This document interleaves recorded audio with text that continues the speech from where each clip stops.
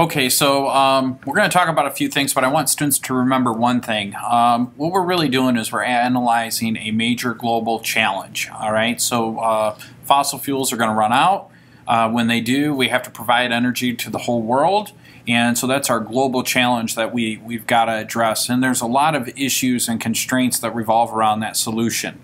Secondly, we're probably going to design a solution to a really complex real-world problem, but it's so complicated, as you'll see, that we'll need to break it up into smaller parts that are manageable. Thirdly, we'll want to evaluate whatever solution we come up with and determine if it's practical. You know, there's going to be some benefits. How much will it cost? Can we easily manufacture it? Will it meet the world's needs? These are things that we always have to consider. And lastly, we'll probably at some point in time use some sort of computer simulation to model the impact. In other words, if we're going to create a battery and we go through all this work to design a battery that's safe, will it still store the energy? Well, we can't build a world worth of batteries to determine that. We're going to have to start small, scale small, and then do some sort of math to scale up and see if it will meet the world's needs. And that's what we're going to address here. So just to recap, fossil fuel is going to run out. We need renewable energy. Solar and wind is what we're currently working on. The sun doesn't shine 24 hours a day. The wind doesn't always blow, and even if we change our cars, which are they run on gasoline, if we switch them to electric cars, they're going to need batteries as well. So battery is the key focus. And so just to recap, lithium-ion batteries currently work with a cathode and anode side and an electrolyte solution between the two, and there's some sort of salt that carries the electron from one side to the other. When we charge the battery, what it does is it forces the electrons to go to the opposite side of the battery than what they're normally used to, and then when we connect the terminals, the electrons have a path to go back. As we can see here, when we have a negative electrode and a positive electrode, sometimes the electrolyte solutions will interact chemically, and they do this thing that's called dendrite growth. And dendrite growth is just kind of like a crystallization growth, and as you can see, it shorts out the battery.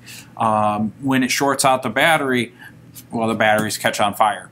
So one possible solution that they're working on at the University of Notre Dame is an ionic liquid electrolyte. Now what this is a salt. It's a pure salt that is a liquid at room temperature. Now the benefit of that is that these ionic liquids are very stable and they do not interact with other chemicals. In other words, there isn't a chemical reaction, so it's less likely to have this dendrite growth. Another thing that we could do is create like a separator using a polymer membrane. Now when we use a polymer membrane, we're going to make it a permeable polymer membrane by putting holes in it, and that's something they also do at the University of Notre Dame. Part of the challenge is that when we take this membrane and soak it in this ionic liquid, the permeable membrane diameters will change because of swelling, and so we want to make sure that these holes are just big enough for the lithium ions to pass through, but small enough to block the dendrite growth. So we've got to find some sort of connection between the swelling and the ionic liquid and the membrane itself. And so one way that the University of Notre Dame does that is they use a thing called Kamlet-Taft Values. I won't go into all the details, it's a lot of fancy math, but it focuses on hydrogen bond donor or acidity and hydrogen bond acceptor, the basicity. Now, whether something's more of a base or more of an acid will impact the swelling of the polymer membrane and the acidity or the basicity of the ionic liquid is what we're interested in.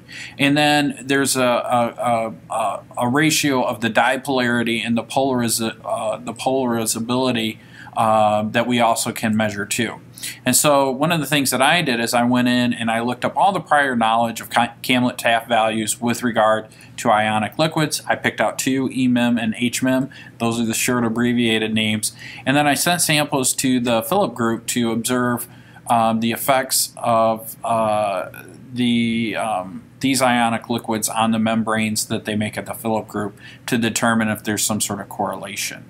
And that's what we're going to do, is we're going to emulate or simulate this in the classroom. So we're going to design a battery, and we're going to talk about how the electrolyte solution which is really the problem, how that can be addressed.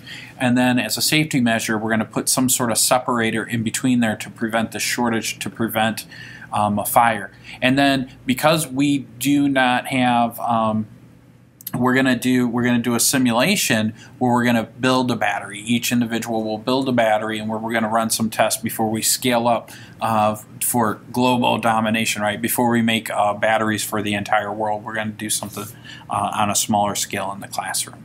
And I hope this helps.